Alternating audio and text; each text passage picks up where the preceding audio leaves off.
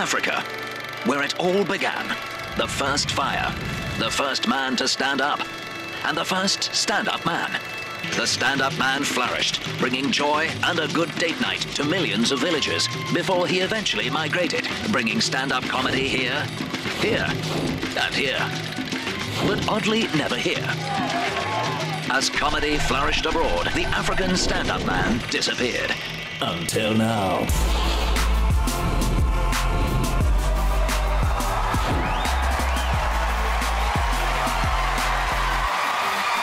Ladies and gentlemen, please welcome Trevor Noah.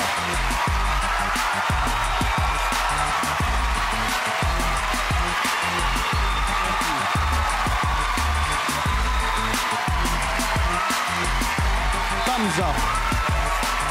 Thank you, thank you. Thank you. Thank you. Good evening. How you guys doing? I guess that means good. That's what the sound means, right? Woo! There's no sound for sad. Does anyone make that sound? How are you feeling? Oh, no, it's really just that. Thank you very much for having me. Thanks for coming out. You guys are looking great and relaxed. Nice weather, isn't it? Yes, very chilled out. I just got back from Atlanta. It was 107 degrees Fahrenheit. Yeah, hot as well. The worst thing is everyone comes up to me and they go, well, you must be used to this being from Africa. And no, I'm not. I'm from Africa, but that shit is hot. That was just, no. I was scared to go jogging because I thought if I ran out in the streets and fainted, wouldn't the local news love that? I'd be running and I'd fall down in the heat. They would have their vans reporting live. They'd be standing there going, so hot in Atlanta, even Africans are fainting. So I'm enjoying this. Really happy to be here, you know. This is going to be good for us, I hope. I say I hope because I never know with stand-up comedy. It's just, you know, it's an awkward experience, I find. I'm always nervous. I find comedy is very similar to sex for me. Well, it's exactly like sex when you think about it. With me, the comedian, playing the role of the man, and you, the audience, the role of the woman. Because it's my job to satisfy you. And you just have to sit there.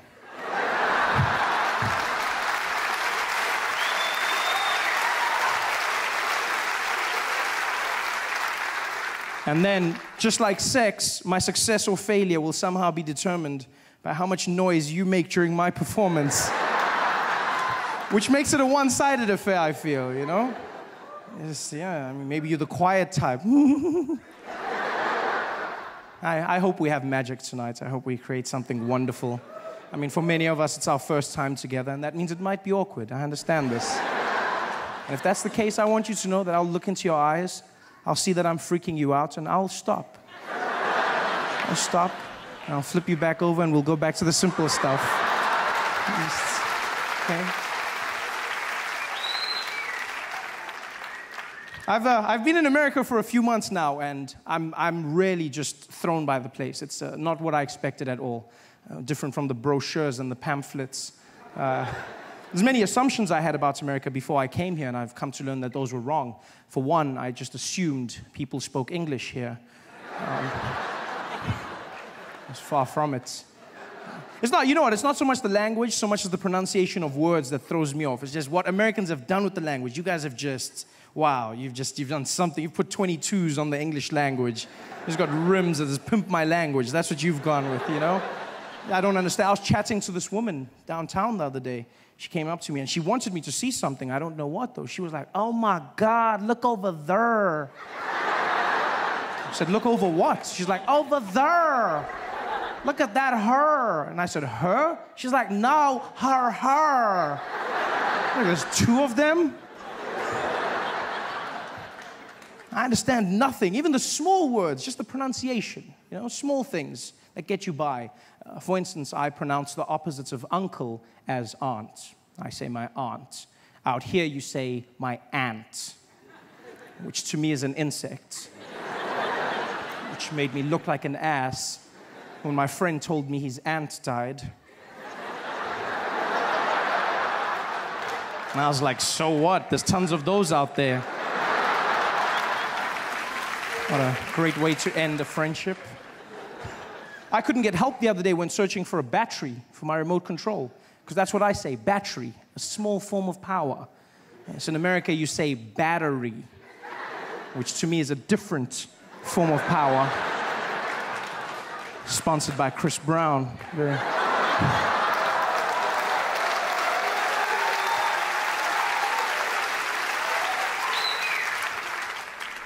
And you know what, I understand. We live on different sides of the globe, so it's fine. The language will evolve. This is something I've come to understand. But I hope I change one thing in your hearts forever. Just one thing. And that is that animal in the wild that looks like a horse. It has black and white stripes. Yeah, do me a favor. From now on, please, it's not zebra, okay? It's zebra. Yeah? Just like it's not Debra, it's Deborah. Same structure of word. Plus, you cannot name them because you do not have them.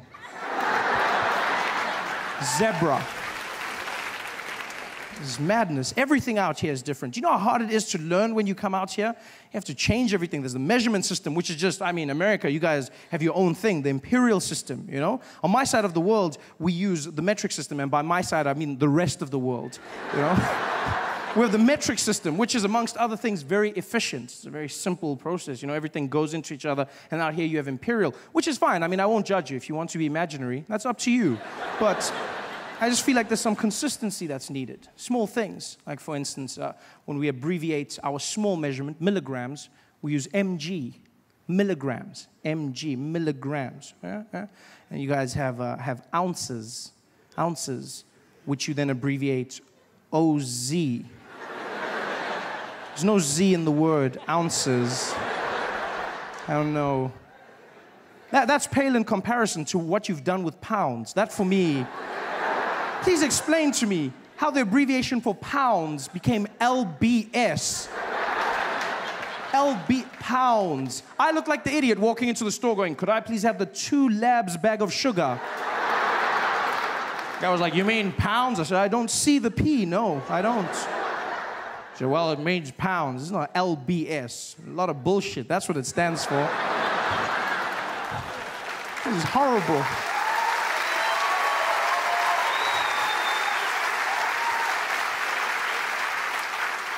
In fact, it's crazy. You do realize the imperial system is so inefficient that even American drug dealers have switched over to metric. Even drug dealers got to the point where they said, we need some order, we're going with metric. And I honestly thought this was an anomaly. I thought, you know what, this is just one of those things, it's a coincidence, but it's not. Americans do not care about abbreviation nor the English language. They don't give a damn. I learned this in the small things. Like for instance, when I was in Tennessee, I stumbled on an organization known as the Ku Klux Klan. You heard of them? Worst magic show ever. Guy gave me a pamphlet. He was like, come and see the Grand Wizard. Grand Wizard! The Grand Wizard! Didn't do one trick! Not even one trick. I mean, I noticed a few black people disappear, but I mean, that's not magic. No, that's just Reaganomics. I wasn't impressed by that. Like, where's the magic? I sat there forever. These guys running around in their sheets. Yeah! The KKK, as they're affectionately known. Has nobody bothered to tell them ever that you do not spell clan with a K? Nobody stopped. Even in America, clan is spelt with a C. The Ku Klux Klan, they're the KKC, not the KKK. You realize that? Ku Klux Klan. The C. In fact, the name is wrong. The whole thing, the Ku Klux parts of it. That's just horrible because they got that, as you know, from ancient Greece. It was Ku Klux Alphion, meaning a circle of brothers. And that's how they got their name. They call themselves a Greek circle of brothers, which is wrong for 2 reasons. One, if your sole purpose as an organization is to hate black people, don't you find it strange that you've now named yourself the Circle of Brothers?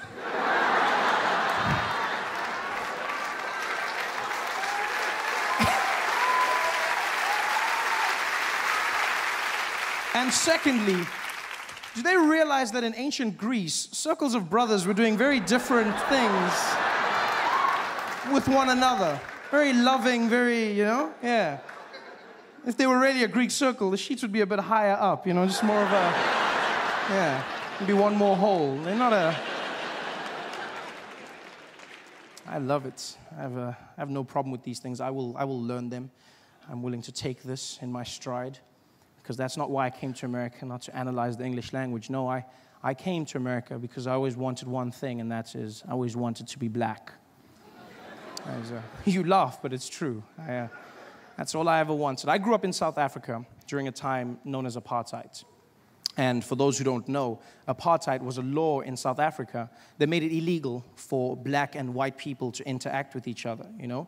If you did that, then you would get into trouble. So for instance, there's a black young lady here sitting with the white guy. If you did this in South Africa, then they'd arrest you guys. You couldn't, during apartheid, you couldn't, well, they'd arrest the black girl. They just ask you not to do it again. And so this was awkward for me because I grew up in a mixed family, you know? Well, with me being the mixed one in the family. My mother's a black woman, South African, and my father's Swiss, from Switzerland. So he was a white man. And basically, well, he still is a white man. It's not like he changed. Sorry, I said was, like through hard work and determination, he became black, which is not, that guy's looking at me like, is that possible? It's not, no, sir. You're fine. You're 100% fine. Your position of privilege is just the way it was. Although it would be something, though, if you could work so hard you became black. That would just be, wouldn't it? That would change the workplace forever. You see guys walking into their office talking to the boss. Jim, I think I'm going to take a few days off. I don't know. I feel it coming on. Yeah, I've been putting in some overtime, and I don't know, man. I just, yeah. Look, I mean, the wife's loving it, but I can't take a chance. I just filled out a new loan application, and my credit's looking real good, so I'm going to take a few days off. Yeah. No, you're fine, sir. My father is alive and still very, very white. From Switzerland, my mother, Xhosa woman from South Africa. Yeah, and they got together during this time, which was against the law, but they didn't care, you know? They were mavericks. They were just, you know, they fought the man. My mom was like, woo, I don't care, I want a white man, woo! You know? And my dad was also like, well, you know how the Swiss love chocolate, so he was just... he was in there. And so they got together, and they had me, which was illegal. So I was born a crime, which is something they never thought through, because as a family, we couldn't live normally together, you know? Like in the streets, my father had to walk on the other side of the road, and he could just wave at me from far, like a creepy pedophile.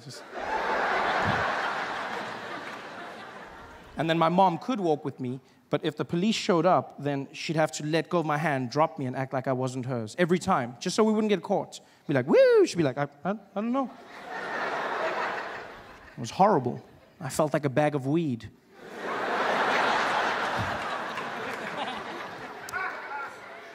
And one of the punishments for this crime was I was never afforded a race. I was never called black. I was never called white. I got horrible names like mixed breed and mutt and half caste, and, you know, it was a horrible time for me. And one fateful day, I'll never forget, I met an American in South Africa, and he said to me, well, you know, Trevor, it's funny you say that, because if you come out to America, they'll label you as black.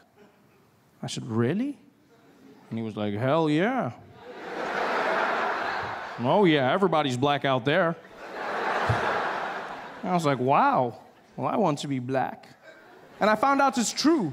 Mixed race people are categorized as black in America.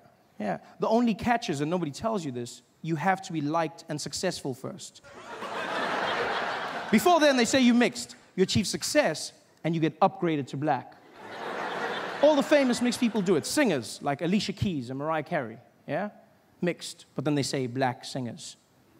Sportsmen, like Tiger Woods, mixed, but then they say black golfer. The most famous mixed person on the planet by far, Barack Obama, mixed, half and half, straight down the middle. But then they say America's first black president, which is interesting because when he was running, they called him the mixed candidate. I see how it works. Everyone makes it obvious now. They're like, yeah, Barack, of course he won, of course. It wasn't that obvious when he started. It wasn't. I remember comedians coming out. They used to diss him. Guys would come out on stage and be like, man, how many of y'all seen that crazy-ass mixed fool running for president? Y'all seen that mixed fool running for president? What you gonna see? Ain't no mixed fool gonna be president of the United States of America. Ain't no man, which white people gonna be voting for a mixed fool? Even a black man can't win shit. Even a black man can't. How some mixed fool think he gonna do it out? Man, that mixed fool, that crazy-ass mixed fool. How some mixed fool, that mixed fool? And then he won, and all of a sudden they were like, my nigga.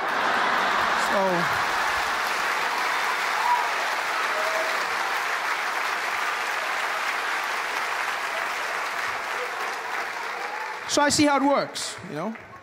I understand. In order for me to become black, I have to work hard at it. And I'm willing to do the time. Yeah.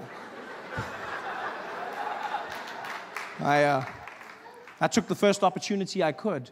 Bought myself a plane ticket from South Africa, and I said, I'm going out to America. I'm going there, and I'm going to be black. And I got on that plane. It was an 18-hour flight, 18 hours of non-stop flying. And I sat there in my chair, and I spent every moment practicing being black, just practicing.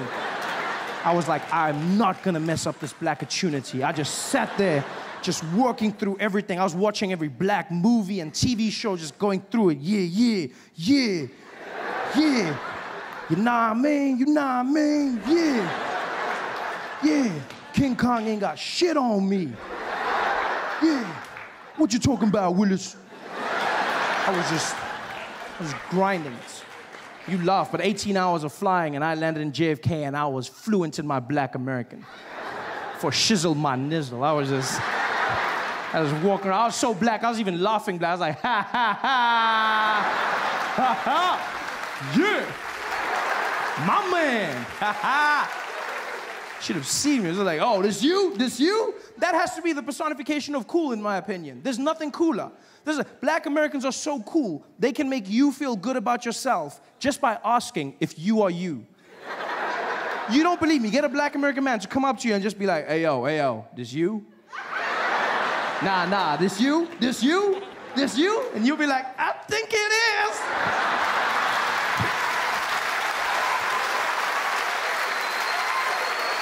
It's magic. I was that black. Not just any black, but the coolest black in the world, and that's American black. I can say this with confidence, being from Africa. I know black. I'm well versed in the arts of black. I'm from the black factory. I mean it. I've seen every kind of black, from light black all the way to like navy blue black. I know black. And there's no cooler black than American black. Nothing cooler, you know? Because American black people, I mean, you just look at how much they've done to influence modern day pop culture, you know? Small things and the big alike. You look at the music. You've got, you know, jazz, hip-hop, R&B, all black Americans, style of clothing, you know, just this general swag that they've brought to everything. Even small things like walking. I mean, walking is such a mundane activity, isn't it? It's just very... There's nothing cool about this thing. You just move from one place to the next, and pretty much everybody can do it. This is it. There's nothing. And then black Americans came along, and then they just added in that bounce, and then all of a sudden you look really cool. You just, you know, you look like you have a purpose. You've just got that. Yeah, look at this. It's super cool. And it must be hard for an assassin to kill you. Just like.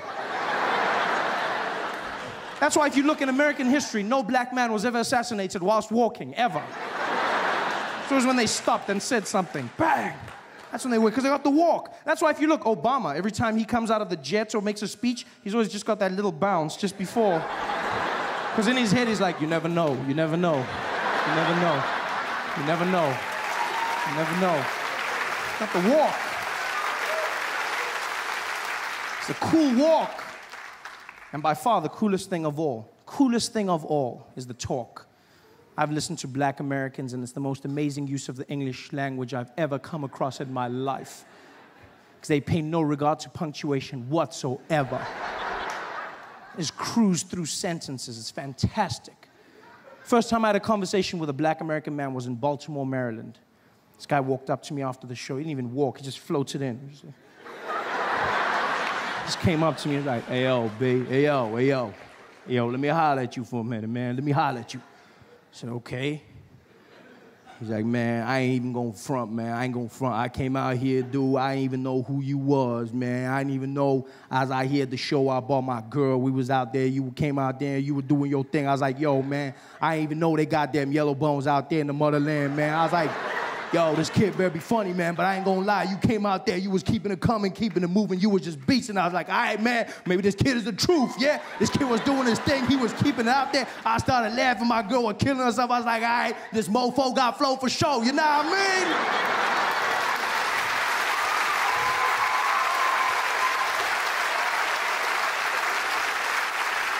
And I was like, no, I don't.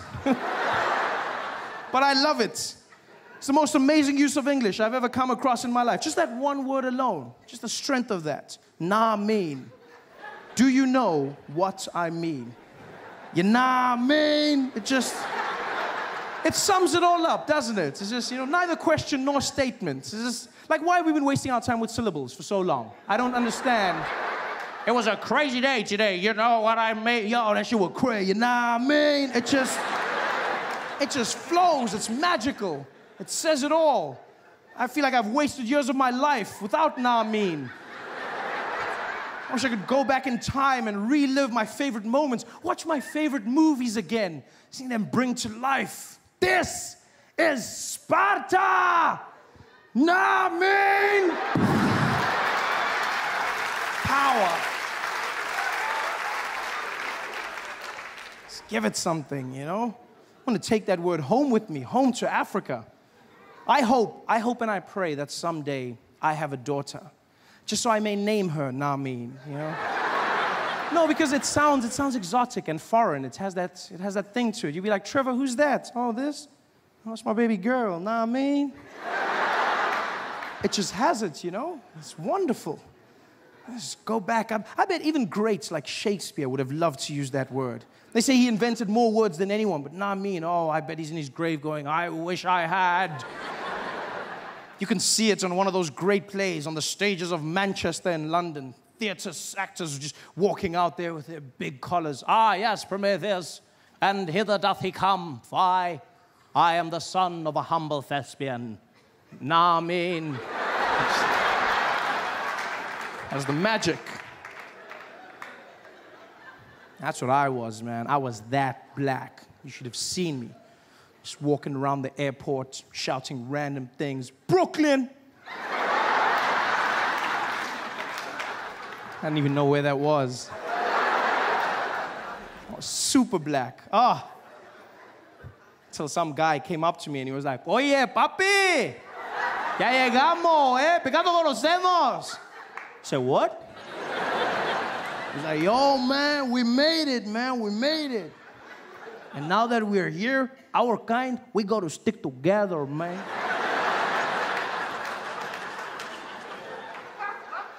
Our kind. 18 hours of flying, and I still wasn't black. I was Puerto Rican.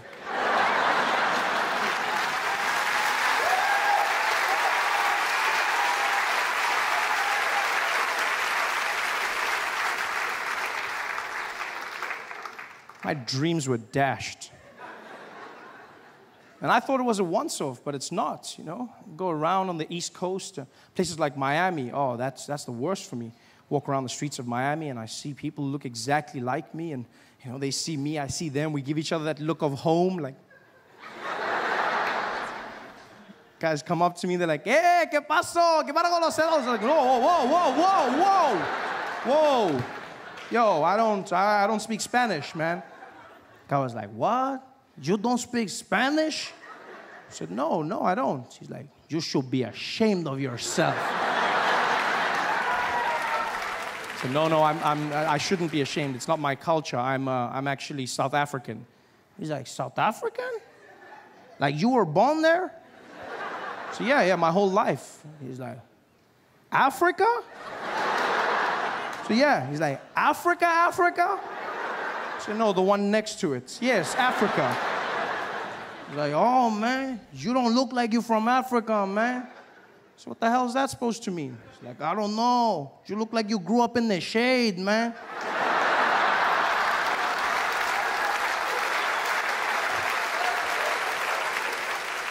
Asshole.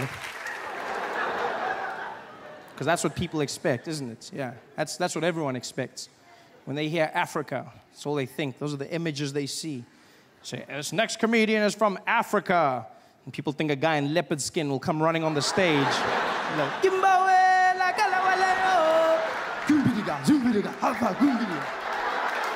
Let me tell you monkey jokes. And it's not like that, you know? It's not. I mean, I do have good monkey jokes, but that's not what I'm saying. That's not the point.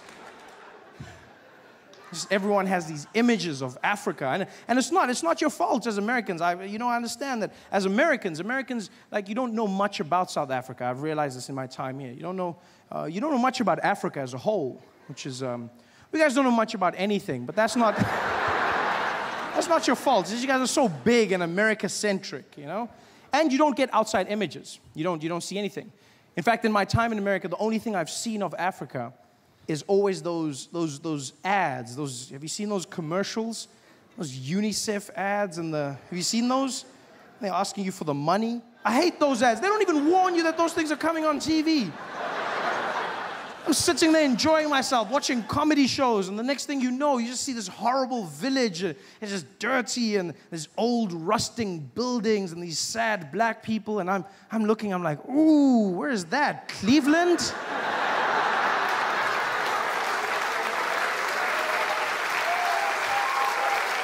And then a thing comes up, and it's like, Africa.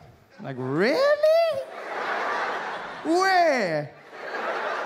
And then they show you the starving people, and it's always the same. They've always got the starving look. They always do the pose. They've always got that, like, why haven't you called look? One by one. And they show you these people, and there's a starving mother and a starving child, and it's horrible. And then there's a celebrity. There's always, the most important thing is a celebrity who comes out. And they speak for them.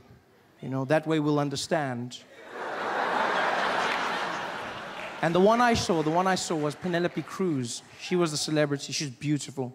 Oh, and she came out, and the starving mother and child were there, and Penelope came out. She was next. Well, she wasn't next to them. It was blue screen. But she wanted to be there. She walked out. She pointed, and she was like, this is Africa.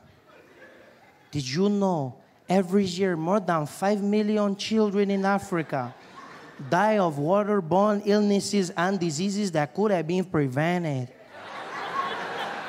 You can make a difference in this child's life. I know you're sitting at home, and like me, you're saying, "Ba Penelope, I'm so far. What can I do to help?" Well, I'm here to tell you, it's easier than you think. And it's a wonderful message, and she's beautiful. I'm really trying to pay attention to this, but for the life of me, I can't concentrate because I'm watching, and out of the corner of my eye, there's this fly that's just buzzing around. It's buzzing, and she's just ignoring it, and the fly is there on the eye. How does a fly sit on your eye? You see with the thing in the mouth, and I can't concentrate while how do they get the fly there every single time? Can somebody tell me this? In every ad, in every single ad, the fly is there, and it's always in exactly the same place for the entire ad. I can't get a fly to sit still in my kitchen for 4 seconds, and I sneak up really slowly, but they can get the fly to sit there every single time they film. I'm starting to think it's like a trick fly. It's a Hollywood fly, isn't it? One of those trained creatures from Disney. I know what those guys are capable of. I've seen Lassie. A trained fly. They probably got the fly on lockdown. They're ready. They get everybody together. They got the starving people. They're like, okay, we're ready to shoot. Where's the fly? Here, sir. Here, sir. Come on, boy. Come on, boy. Get it. And stay. Action. Did you know every year more than 5 million children are starving?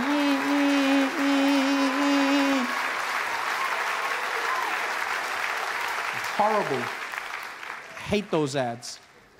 Hate the people who make those ads. I mean, there's people starving everywhere in the world. But you know, you can give them a bit of dignity. You know, and I hate the people in those ads as well, because they make Africans look bad. Yeah. And I can say that. You go, oh, but don't hate them, they're starving. No, you know what? I don't care. I really don't. Because people starving everywhere. And I grew up in a black family in Africa. And no matter how poor or hungry we were, we could still do this.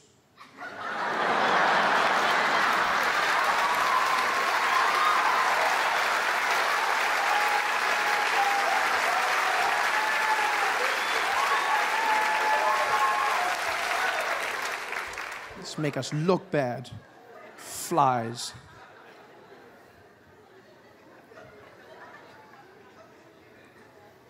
Gangster flies. Look like they're doing shout-outs. Have you seen them? It's having a good time in front of the camera.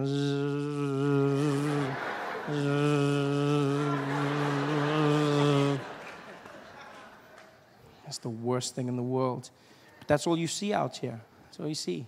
Those images of where's the world? We see America, you know. We watch your TV, we see your sitcoms and your news alike. We get everything from Idol all the way to Oprah. We love Oprah. We just, you know, yeah, of course. I mean, especially in South Africa, we love Oprah. We love, no, because she gives us a lot of money. So I mean, we just love Oprah. She came out to South Africa and she built a school there. She built a school in South Africa called the Oprah Winfrey Leadership Academy. Spent $50 million building this school. Yeah, most expensive school ever built. Most expensive anything, just ever. You know, and those children love her. Like when Oprah comes there, they run out screaming, yeah! Oprah! Oprah! Oprah! Oh, yeah! They just love it, you know? This is a big place for her. And then, you know, it's a wonderful school, state-of-the-art technology, brand new computer labs, state-of-the-art facilities. And then she made the mistake of hiring African teachers, which is not the worst thing. It's just she's had a few issues with discipline at the school. The way the teachers choose to administer the discipline is very different to what Oprah in America believes in, you know.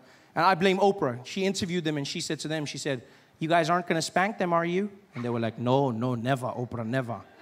No, we will not spank them. And she left and they were like, yes, we don't spank. Here we beat. We beat. You don't spank a child, you spank a monkey. Here we beat. And that's what they did. They beat the children. They just beat them, which is horrible. I know, I smile. I mean, it's horrible. It's just, I think, in Oprah's school, because Oprah's world is so different, getting a beating in her school must be something different, you know? See the teacher walk into the classroom with a cane, angry, just walking around. Cynthia, were you talking at the back? No, miss, you were talking. That means you're going to get a beating. But because it's Oprah's school, everybody's getting one. You're getting a beating. You're getting a beating. You're getting a beating. Everybody's getting a beating.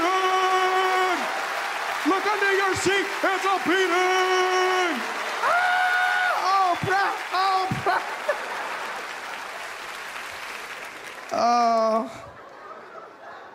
Oh, I'm going to hell for that joke. But that's, you know, we see you guys. We see you guys. A lot of people out here have that impression. I've learned that. Everyone has that idea. I learned that in small things, you know. Like I do shows. I've been doing shows around the country, around the world, right? I've been blessed. And I remember one day, I'm in LA, and I'm doing a show, and we're sitting backstage, and this comedian comes in to the backstage area, and he's got a list of all the guys that are performing. And so he looks around, and he looks at the darkest guy in the corner, just the blackest guy he could find, and he goes, hey, yo, you the dude from Africa? And the guy looks up, and he's like, nah, man, I'm from Detroit. He's like, all right, my bad. Yo, okay, Detroit, yeah, you, okay, cool, LA, okay, cool. And then he looks at me for a second, does a quick calculation, and he's like, yeah, and then he looks and he goes, yo, where you from, man? I said, I'm from South Africa. He's like, oh, you the dude? Oh, damn, man, damn, I didn't even know they got, yo, you the dude from Africa? Man, I didn't even know they got light-skinned niggas out there, man.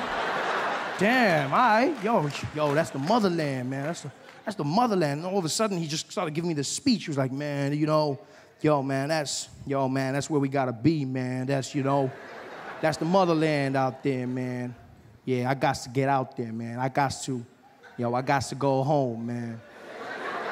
You heard? I got to go home. Man, you tell them, all right? You tell them I'm coming home, all right? And I was like, no, we're not waiting.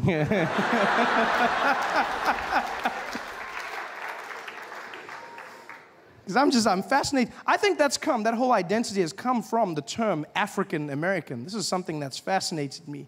You know, it's the very loose term, African American. Because half of the time you use it for people that aren't even African. You know, just use it as long as you're black, they go African American. But what if people aren't from Africa and they're still African American? You know, there's people from the Caribbean, from Haiti, from Jamaica. You know, they call it, yeah, African American. Guy's like, no man, I come from Jamaica, I know I'm from Africa. I ain't never been there before, man. He's like, you want to stay? African American, man. Yeah. The prefix to American has become as important as American itself. I thought it was just American, but it's not. No, it's very important. You have the prefix. You know, you have African American. You have others like Latin or Mexican American. You have Asian American. You have the most interesting for me was Indian American, which I learned about during Thanksgiving. Indian American. And then I was told I'm no longer allowed to say this. He said, I now have to say Native American, which is redundant, is it not? Because if somebody's a native of the land they're still in, should you not then just call them American? How does that work?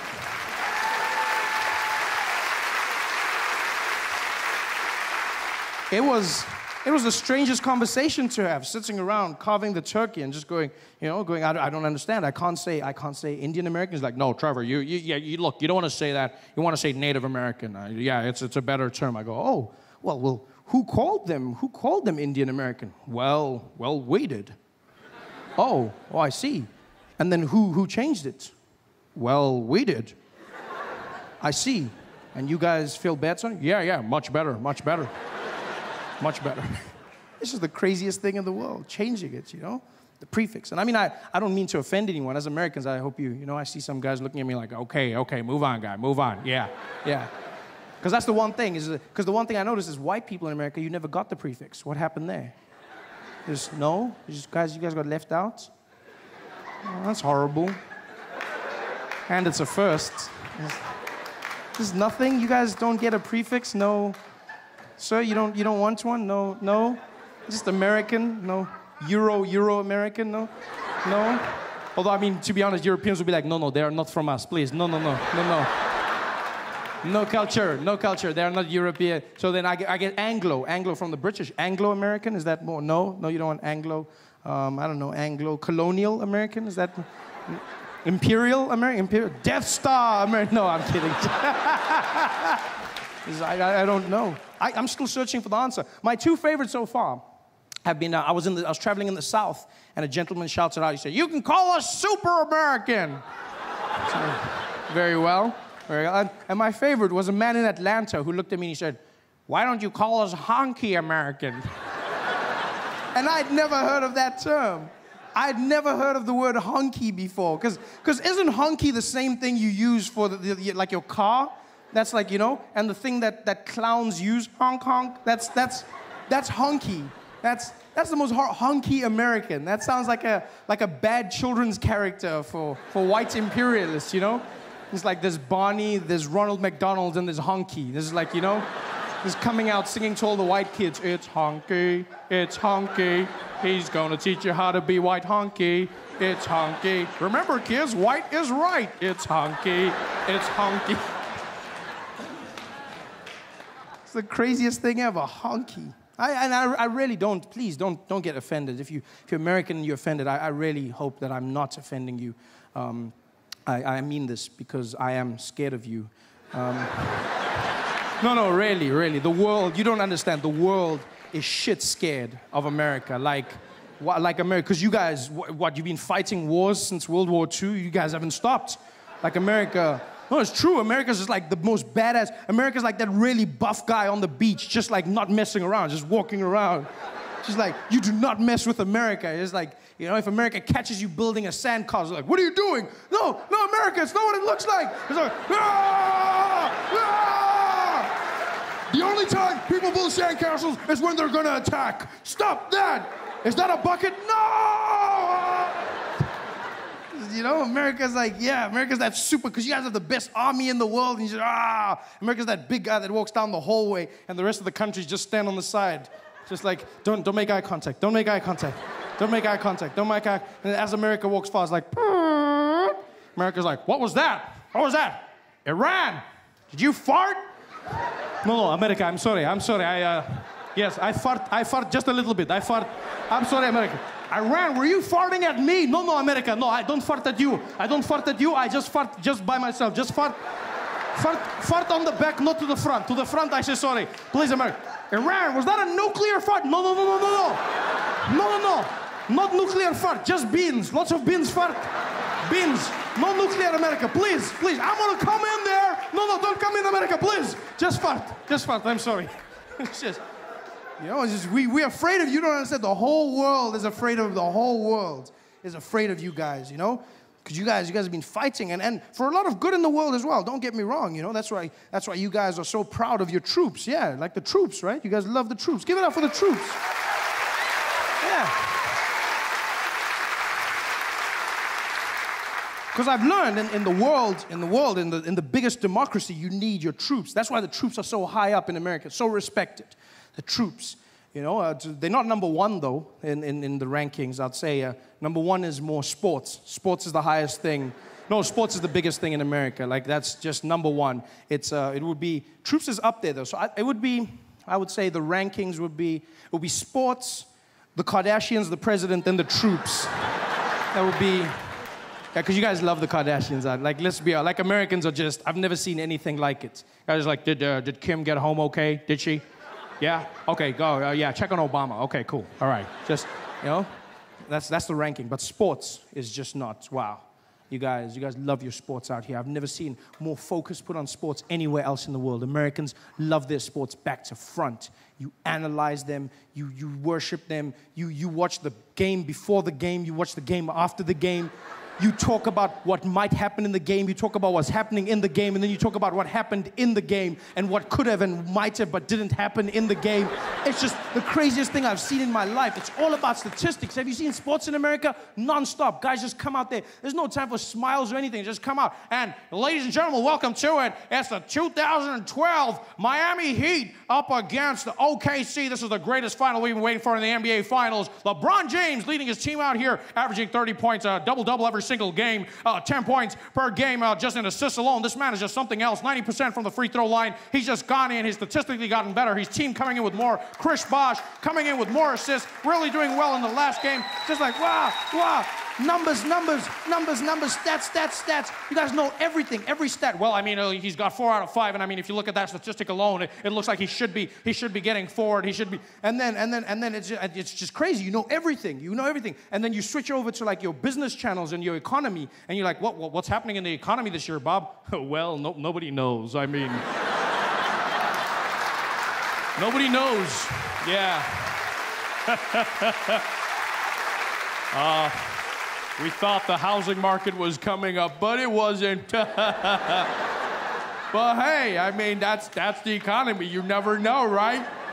You never know. What about stocks? Well, I guess stocks, they're up and down. I don't really know. They're up and down. They could go anywhere. It's those are stocks. We don't know. But the sports, you know, you need to flip that around. You forget the statistics in the economy. Just relax in your sports. Have fun. That's the sports I watch, is relax, like soccer. I'm a huge fan of soccer, you know. Yeah. Oh, there's some fans here. I love soccer. It's chilled. You hear it in the commentators when a game is being played. There's no statistics at all. Game starts off, the whistle blows, and welcome, ladies and gentlemen, to this majestic match. It's Spain playing against Germany. Oh, and what a wonderful day it is. Look at the crowd, really excited. Oh, and the atmosphere is amazing. Wonderful weather. And the guys are just like, oh, yeah, John, you can feel it. The players look great. It's wonderful. What do you think is going to happen today, Martin? Oh, nobody knows. I can't even remember the last time I saw a game this good. Americans will remember. Americans will go back to the finest statistic. The last time a black man scored using his left hand, jumping over a mixed race half Indian was in 1967 when the, okay, they're like, what? This is madness.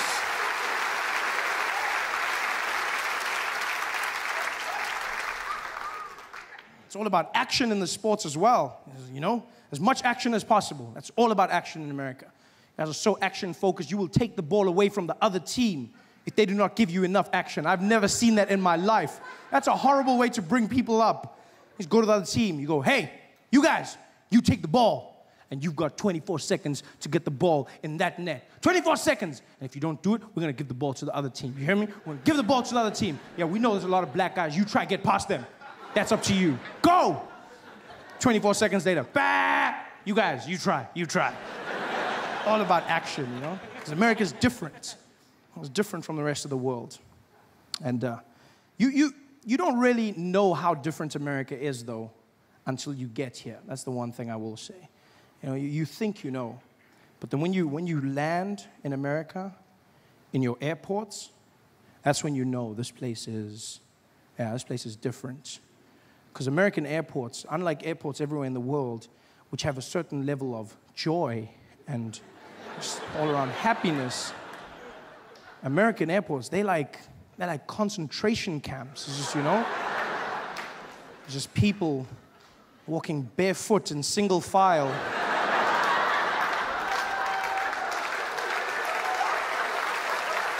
Oh, it's no joke. There's even signs that say, no jokes. You're like, really? It's just insane. You walk through those airports, and you have to do things in American airports you don't do anywhere else in the world, you know? Like you have to take your shoes off. Your shoes come off, and you don't know this as a foreigner, but they don't care. They're like, you, take your shoes off. I'm like, my what? Your shoes, take them off. Like, why? For safety, sir. I'm like, I'm keeping them on for your safety, my friend.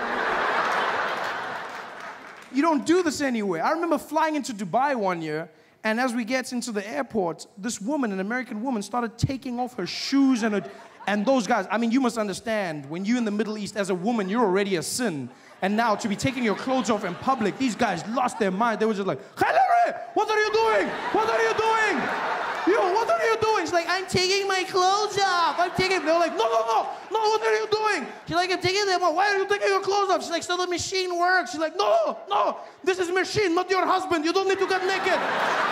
Put your clothes on and walk through, you whore. You don't do it anywhere else. But then you come out here, you have to take off your shoes and you have to take your jacket off to walk through the metal detector. And they are mean about it. They will shout to you. They're like, you, take it off. And you don't know what to take off. You don't take it off anywhere else, so you don't know what to take off. So you're like, you, take it off. Take what off? Take it off, sir. Take what off? Take it off now. What? Your clothes. Take them. My clothes? And now you're standing there, this man shouting at you, telling you to take your clothes off. You feel like a child in a Catholic church. It's horrible. It's just, you're just standing there. I mean, I understand the need for security, but they don't need to shout at you. At least, if they tried to be nice, maybe if they chanted instead of shouting, instead of take it off, if they were like, take it off, you'd be like, yeah, woo, security, safe and sexy. They don't. This is a harrowing experience as you come in. And the worst is when you have to go through passport control. Oh, as Americans, you don't feel the pain. But as a foreigner, it's a whole different game. As Americans, you walk through to the U.S. citizens line, and they welcome you back like you on some secret mission. And you're just like, welcome home, sir. So, when you're a foreigner, you have to wait in a super long line, and then they tease you. The line goes right to the front, and then it comes back, and it comes back, and you finally get there, and you have to wait for that, and they're standing there, and the guys are like, sir, come on. Sir, step forward. Step forward, sir. Step forward. Forward, back, behind the line, sir. Back, get back, sir. Get back. It's a stress. You're standing there, and now you have to answer questions. Horrible, like you don't understand. It's the stress, You're standing there and you don't want to get any of the questions wrong, because just like school, they'll send you back. So you stand there and you have to answer them into a microphone that's placed strategically low, almost so that you have to bow to the American as you answer every question of his. I ask you these questions you feel like you know the answers to, but when you're there, I mean, I just handed the man my passport, to which he replied, "Is this you?" Never before have I felt so much pressure to look like myself. I was like, I was younger then. It's horrible. And then he starts rattling them off. It's your first time in the United States of America, sir? Yes. Your first time, sir, is that correct? Yes. Sir, what is the duration of your visit out here? I'm going to be here for 6 months. 6 months, sir? Is that correct?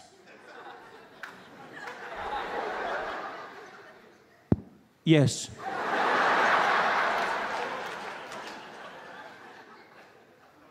Sir, what is the purpose of your visit in the United States of America? I'm here for holiday.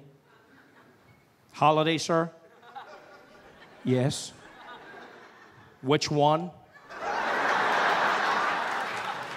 My one. Could you elaborate, sir? Holiday. Yeah, what do you mean holiday, sir?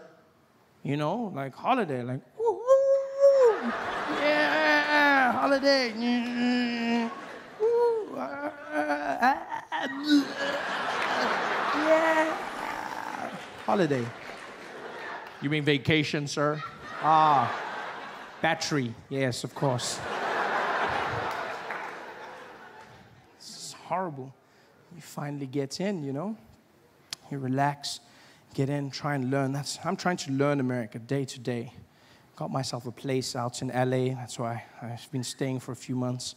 Live out in California in a wonderful area called Pasadena. It's wonderful. It's this quaint and neighborhood vibe. There's hummingbirds and butterflies, just, you know.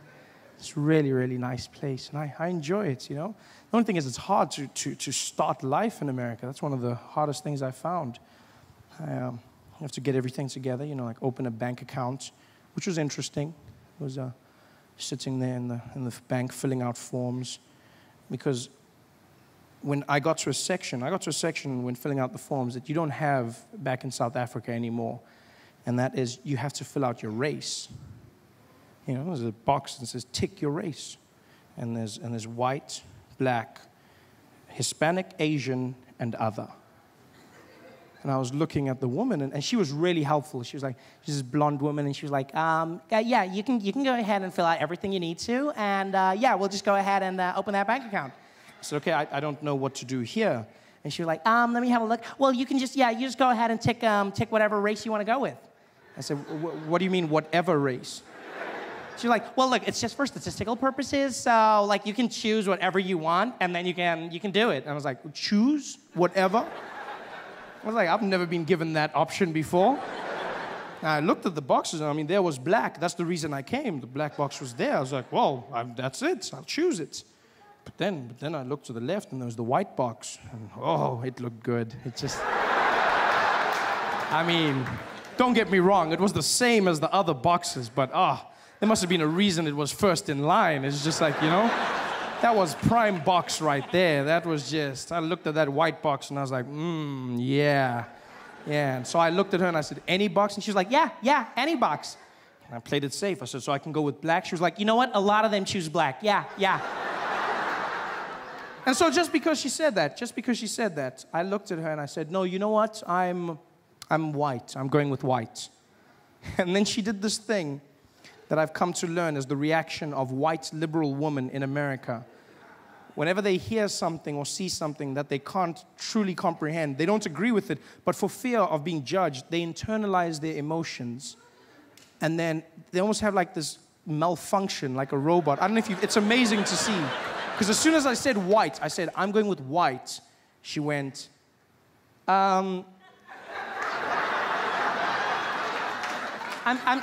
sorry, did you say white? I said, yes, white. I'm white. She was like, oh, okay, okay. Like white? Yeah.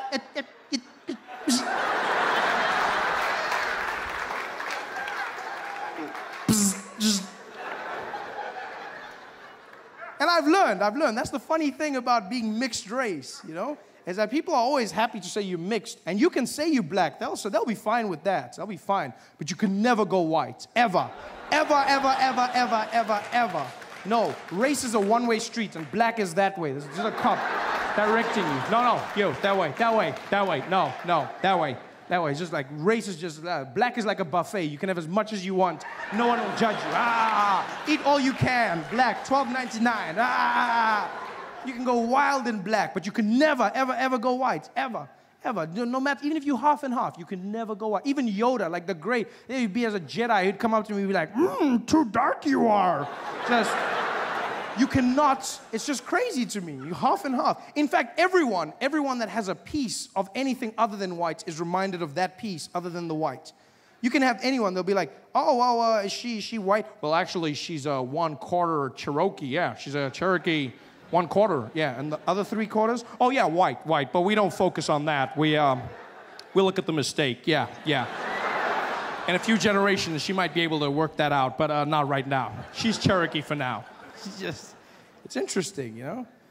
Starting my life. And by the way, it turned out it wasn't for statistical purposes. A few months later, they found Bank of America was giving higher rates to Hispanic and black people. Yeah, there were higher interest rates. So it turns out white was right. Yeah. So you keep that color, buddy. Don't get rid of that. You hold on to that. It's crazy. I'm loving it. Living the American life, trying to do it. It's crazy. You know, so I had to learn how to drive out here, which was fun. To get a car, obviously, which I just almost couldn't get. You have to fill out forms, and then they want your credits. And in America, credits is very important. I don't understand the concept. I'm in the car dealership, and there's this Asian gentleman helping me. We're going through the forms, and he says, "So how long have you lived in America for?" I said, I haven't lived here for long. He said, "Oh, this not good for you. This not good for you." I said, "What do you mean?" He says, "No, you cannot lease car in America unless you've been here a long time, because then you don't have credit, okay? You don't." I said, "Well, I've got the money to pay for it." He said, "Yeah, that's not the point, okay? That's not the point. In America, okay, in this country, we want credit, okay? Our country focus on credit. If you got good credit, you can buy anything. We don't care about money. We want credit." I said, "Well, credit is the assumption that you can pay back the money." He's like, no, that don't count here, okay? In our country, you have good credit, you can buy anything, okay? You got good credit. He's like, our country. And I was like, look, I hate to be rude, but when you say our country, do you mean our because you live here now, or our because the Chinese own it? And he was like, it's a bit of both, okay? Yeah, but no credit for you, no car. Okay, goodbye. I had to just buy myself a car, you know, this horrible thing, drive around. And that's the worst thing, driving in America, wow. On the other side of the road, you feel like a rebel, you know, until you see the other cars coming, and then it's not so much fun. You know how many times I did that, just going to the wrong side? And don't trust movies. It's not easy to do that whole thing. No, people don't just drive, and no, they stop. They just look at you and go, "What are you doing?" In the movies, you drive past. "What are you doing?" Aren't you supposed to? No, they don't drive. They just wait for you to turn around, and the street is so small. You're doing one of those turns, just watching them in your shame, just like it's horrible. I had to practice for months. It was the worst. I remember I drove into a street once. I thought I'd learned. It had been months. I'd been doing it well, and then I turned into the wrong way, and I saw this little old Asian lady driving towards me, and I was like, "No!" And there was nobody else, so I swerved the car around. I was like, "Whoa!" I was like, "Yeah, hero!" And I drove, and there were 50 cars coming this way. And I was like, "You bitch!" And I told my friend the story. I told him this. I was like, "Oh, this is what happened." And he was like, "Oh, that's so funny, man. That's so funny." And he's like, "Who was driving the car?" I said, "A little old Asian lady." And he's like, "Oh, yeah, you can't say that, man. You can't say that." I said, "What do you mean?" He's like, "Yeah, you can't say she's Asian." I said, "Why not?" He's like, "Yeah, because that's racist." I said, "What, that she's Asian?" He's like, nah, if she's a bad driver and you say she's Asian, that's racist. So let me get this straight. Asians are not allowed to be called bad drivers. Is this not racism in itself? Everyone else is allowed the world of bad drivers. But if I'm driving on the freeway behind an Asian person and they're swerving around, and I go, "This bad driver, you drive like crap." And I pull up next to them, I'm like, "Oh, no, sorry. You're not a bad driver. You're just Asian. I'm sorry." Racism in itself. It's madness. So now what I had to do was get around using a GPS, you know? Decided to get one of those. First, I tried to be a cheapskate. I thought, oh, get a phone with a GPS. That was a horrible mistake. Bought myself one of those iPhones with Siri. Oh, your assistant, she talks to you. She listens to you. If you're American, she doesn't understand one word I say. I don't understand why. I speak English, and they're talking to her. Doom, doom. She's like, "What do you need?" I'm like, "Siri, please call Peter." "You want pizza?" No, cancel. "Siri, I need Peter." "You want pizza?" "No, Siri, I want pizza, not pizza." "You want pizza?" No, Siri, what's going on here?" "You want to, Siri, Peter, Siri. You're not making sense. Siri, are you having an attitude with me? You tell me. I don't know what the hell is going on here. Siri, just listen to me. I don't know. What do you mean you don't know? Siri, just, bitch. Dialing mom. What the hell? This is horrible. I had to buckle down and buy myself a real GPS to get me around, which has been working like a charm. If you don't have a GPS, you get yourself one. It's the best thing you'll ever do. Just don't make the mistake I made and buy it from Craigslist. I bought one off Craigslist, and the guy who sold it to me didn't tell me that it was a Spanish language GPS, which was not so good. I didn't understand anything she says.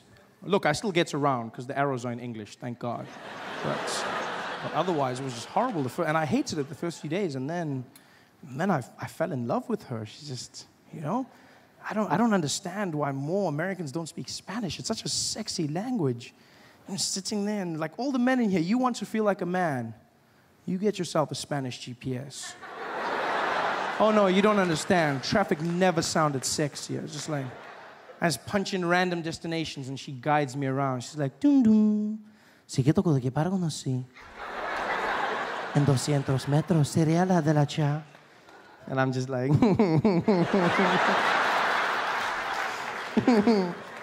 "Oh, shucks, Tom.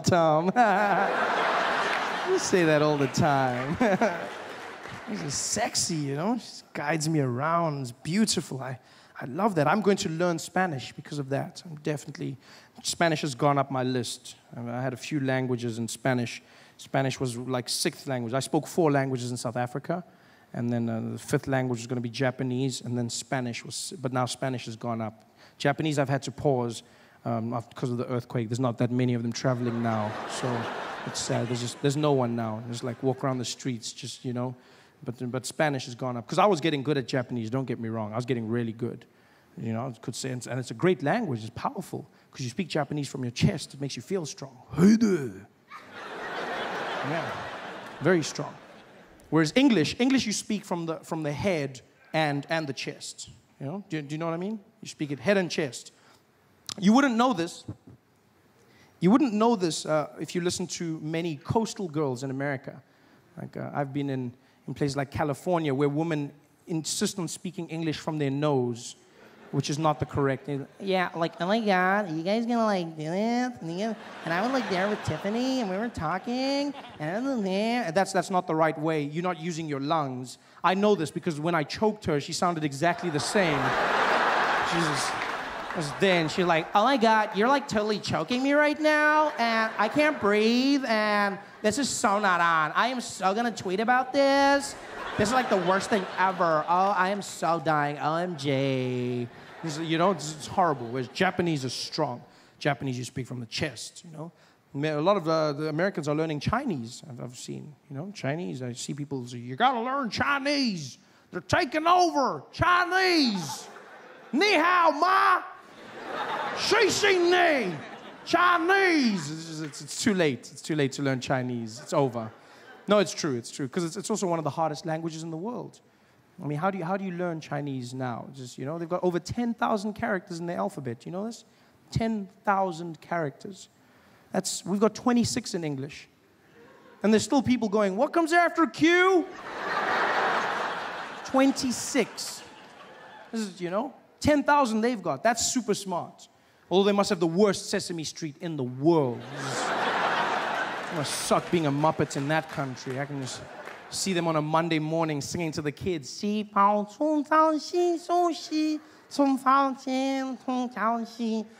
years later,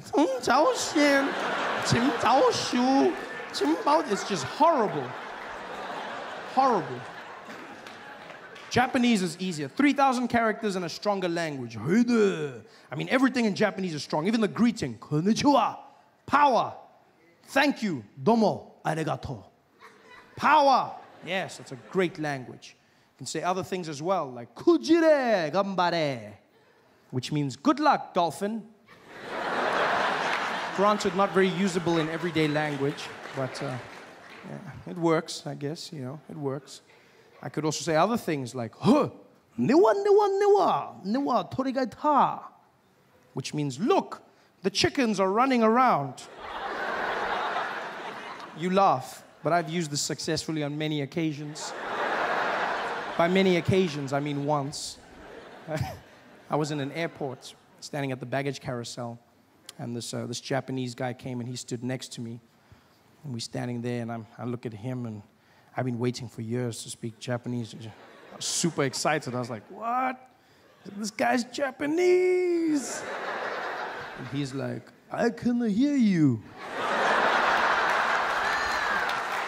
I said, oh, sorry, I thought I was thinking. Are you Japanese? He's like, yes, I'm a Japanese. I was like, oh, konnichiwa. He's like, oh, konnichiwa. Pleasure to meet you. I said, oh, domo arigato. I said, oh, arigato mashita. You speak very good Japanese. I was like, oh, yeah. So I looked over and I went, kujire gambare. I'm not a dolphin. But thank you for the good luck. I was like, I can't believe this works. I looked over, I was like, oh, niwa torigaita. He was like, I don't see the chicken everywhere. You speak a very strange Japanese. Where did you learn? I said, I learned in all different places, all over my life.